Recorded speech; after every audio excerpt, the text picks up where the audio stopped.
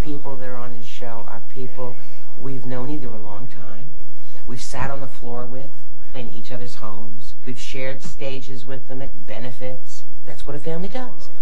When I first met Peter, Paul, and Mary, I thought, there are our children. There's our kids. You know, Mary and the others, they keep talking about how they're the children of the Weavers. I'm not sure if I like that, you know. I'm not sure if being a legend becomes me, you know. So I first saw you on a jacket of an album cover, and this was just, you know, I must have been 5 or 6 years old, maybe 10. Sometimes you can get like a cluster of like 4 notes in the scale. I remember Peter and Noel keeping me awake one entire night working at the guitar parts for Lemon Tree, and I've hated the song ever since then. See, the Spoonful was playing at a place that it was called the Night Out. I'm a little bit on the outside because I was the next guys over the trench. We were sort of into folk rock, and so our point of departure was a lot of this. So it's wonderful to come back to the beginning. The secret is that we were never alone. The secret is that we had a musical family that fed us, nurtured us, applauded us, Criticized made us. fun of us in loving ways, and now the secret's out. Peter, Paul, and Mary is a very big group, or we are part of a very big group. Yes. Yes.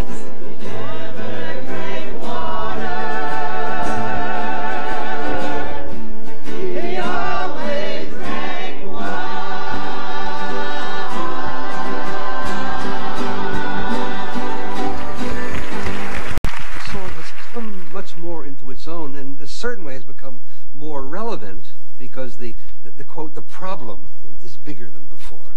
When there's something wrong, by identifying it, we are affirming something. We were talking about the word protest. People used to say that to me. I protest what you think, and I affirm what I think. I want a t-shirt that says that.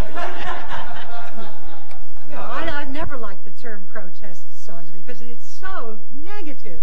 And I do agree with you, Peter, that folk music is very life-affirming, and that's why we're still here. Not a bad hit. Golf is not commonly played this early in the season in Maine. I mean, it being June here now, we usually wait till August to play when the snow finally melts. Peter and Mary say, hey, where you been? On the golf course. You just wipe yourself out. You know, you're just going to be a mess for this concert. You're not going to have any energy. I mean, au contraire, I will say, because it centers me. When we came back together again in 1978, one of the major considerations was, okay, well, how much of our lives are we going to give to Peter, Paul, and Mary? The fact is, and I think that this is what an audience celebrates when they come on stage, is we still do give to each other, but on stage. So we have lives, we have individual lives which make a much stronger contribution to the trio. It's 11 o'clock in the evening, I'm barefoot and I'm logged on to the internet. Usually pick up my... Hi, sweetie. Now, you've seen this before, right? Yeah. Okay, but I can hug Cobain. Oh, how sweet it says to me. What it says actually, I find a lot of irony in folk music's connection to the internet. And yet, when you open up both of the folders, you recognize what is common between them is community. I think in many instances, people are more honest on computers than they are in their real interactions because they have nothing to lose. They've never met this person. And so why not let your hair down? You know, why not say how you feel? And who says tech can't be fun, hey? Love, love, love, love, love. Such is love. Wonders love. Sing it to me again. Curveball is unique to me. I come back here to be rejuvenated. I come back here to remind myself of what life can be about. Now for Bobby, here we go. The marvelous thing is, with all these extraordinary feelings going on, and people with all their sincerity and their intensity do not take themselves all so seriously.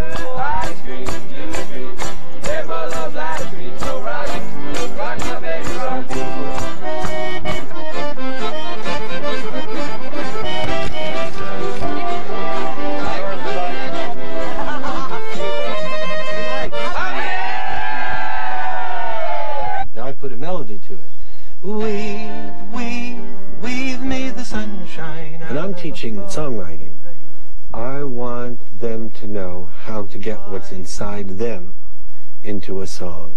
How to recognize what it is they're feeling, who it is they're talking to, and then say the words in a way that they believe.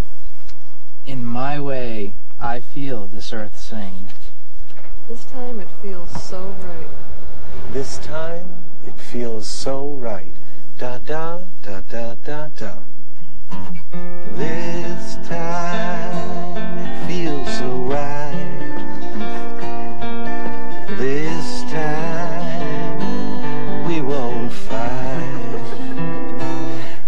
Well, You can make money off that. people come to discover their value as a new singer, a new songwriter here. Take time to build a strong foundation. When I hear them singing, I'm in awe of these folks. Just the sheer courage to express that kind of beauty.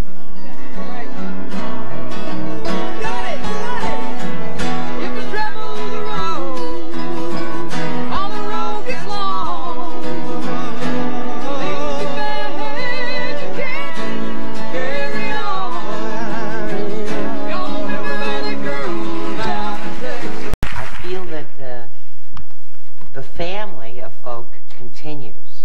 It's just a matter of passing it on. Or as Peter once said, you know, we're all on the same train together. Some passengers get on, some passengers get off. You talk about legacy. It's not just the legacy of singing the same songs, it's saying they mean something in my time. And maybe it's not the same song, although sometimes it is, like Where Have All the Flowers Gone. But it's a song that echoes with that exact same humanity that has been touched. I think you really touched on something too, Peter, in that the legacy is not what you say and how you say it. It's how it touches the person who hears it. And that is the same, even if you're going about it a completely different way. What I learned from folk music was what they speak of. I learned that music could have a reason. I learned that in many times it expressed the heart of that which meant the most. And you know what a liberating experience that is? To discover that that which you love can become the banner by which you live. Oh, God, it was so great. I think that with young people like this, we don't have to worry about legacies. Yeah.